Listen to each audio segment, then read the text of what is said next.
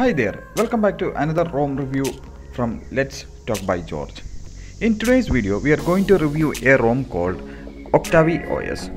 The ROM that I have installed or flashed onto my device, Redmi Note 5 Plus, is the GApps version of Android 12 Octavi version 3.2. So let's begin the journey with a glimpse of system specification.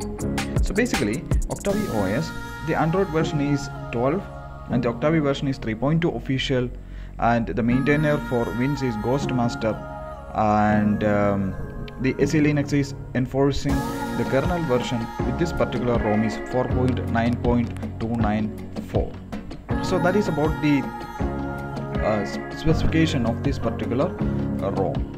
Let's see the quick settings. Well, Octavi OS is famous for the customization options that are being given to the ROM, also the user interface.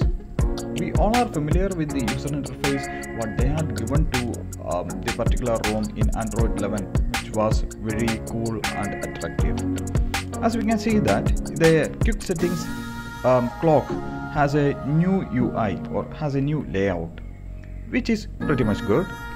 And scrolling down, you can see that there is an option for the brightness slider to be on the bottom, and there is a auto brightness icon or button here, so which is really nice. So these all are the applications which you get in this particular version of ROM. Well, this is a GApps version. However, I can see that the messages app is not in the GApps version. I guess maybe this is a source issue, but the messages app is not here. As you can see from the dialer which is being used in this particular version of ROM is Octavi dialer, and you can see the user interface over here. Let me try to call.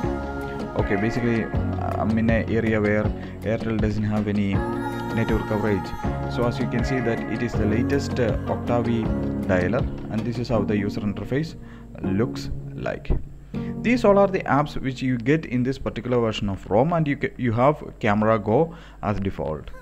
Now this YouTube is not included in this ROM, which is something that I have installed. And even the calculator, I guess this is not the Google calculator, but it's being modified, so that looks really fantastic. And let's go to the settings page. Well, as you can see that the settings page itself has a different user interface than that we get in the regular Android 12 ROM. And by clicking on Honor Info, you get a different option, so which looks really cool. And even if you want to set a custom image over here, which you can do. So if you want to manage your multiple users, you can certainly do that. If you want to manage your account from here, you can straight away go to the passwords and account settings page. So that is something that's really cool with this particular ROM. And even as you can see that the icons being displayed onto the other side is really cool, and those icons are also really fine. So the settings page itself has some kind of change in it in this particular ROM. Well, I don't think that I need to go through all other options, since we all are familiar with Android 12 ROM, and let us go straight into the customization what the ROM offers us. So let's click on the Octavi Lamp, which is the customization app for this particular ROM. Let us start by status bar. Well, the first option in the status bar item is, or the status bar is status bar items. These all are the options that you get in the status bar item. Second one is clock and date settings. You can customize the clock and date settings. I don't think you can rearrange the clock like center, medium, left or right. You cannot do that. Then is the battery. Well, this must be the battery light, and that option is not available in this ROM. Then battery settings. You can rearrange the battery into different styles. Now I have chosen text, which I always prefer to have, and even you can have the battery bar being enabled into the status bar top or bottom, which is really nice. Now traffic indicators, well, you can enable the traffic indicator into expanded header or status bar. You can customize the net activity into dynamic, download or upload, or both, in whatever that is convenient to you. And even you can adjust the font size of the status net activity indicator. Then you have the carrier label. Then you have the Bluetooth battery status option. Then if you want to see the notification count, definitely you can enable this option. But there is a problem. If you are enabling that, please make sure that you disable the colored status bar icon, otherwise it will look bit awkward. Yeah, here you have the option to disable the colored status bar icon. If you like to use that feature, you can definitely do that. I do personally like that feature, so I always try to use it. Then we have the wallet icon customization, so you can select a range of wallet icons if you wish to. Then is the status bar padding. You can arrange the status bar padding from here. So let's have a look if we can arrange the right padding. Yeah, okay, so you can basically custom arrange the status bar padding as per your wish. So that's also a nice feature that is being added onto this ROM. Then second is the quick settings. As we can see that quick settings, it's having the basic customization option.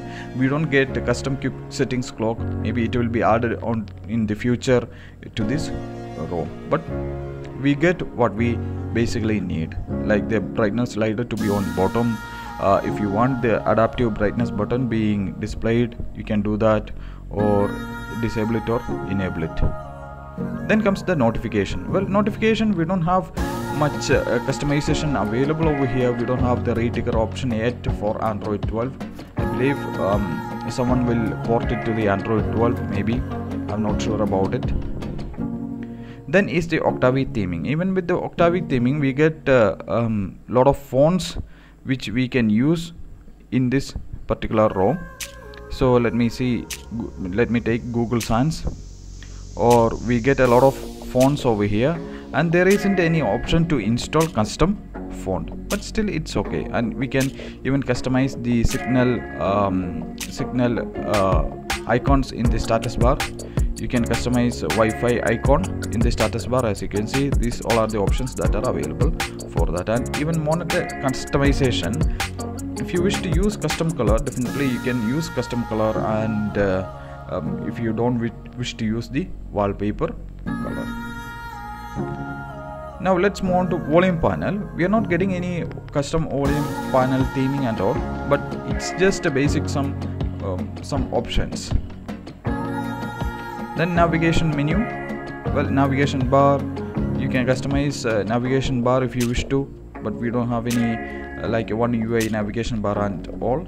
Then gestures, if you wish to have double tap to wake or double tap to sleep by tapping onto the status bar and all, you can enable it and disable it from the gestures. Then comes the power menu. These all are the options that are available in the power menu. If you wish to enable advanced reboot option, definitely you can do that from here. Lock screen. These all are the lock screen options that are being available in this ROM, and you can even customize the lock screen shortcut. Then comes the visualizer. If you wish to have visualizer when you play some music in the music app, you can certainly do that. Then is the miscellaneous. Now these all are the options that are available in the customization section of this particular ROM. Well, to be honest with you, what are my reviews about this ROM? This ROM is great to use as a daily driver, and it's really smooth. Well, what about the battery backup? I don't know about the battery backup, because even if I say something about the battery backup, different users do have different battery backup. So it really depends upon your usage and a lot of factors. But the ROM is really smooth and it can be used as a daily driver.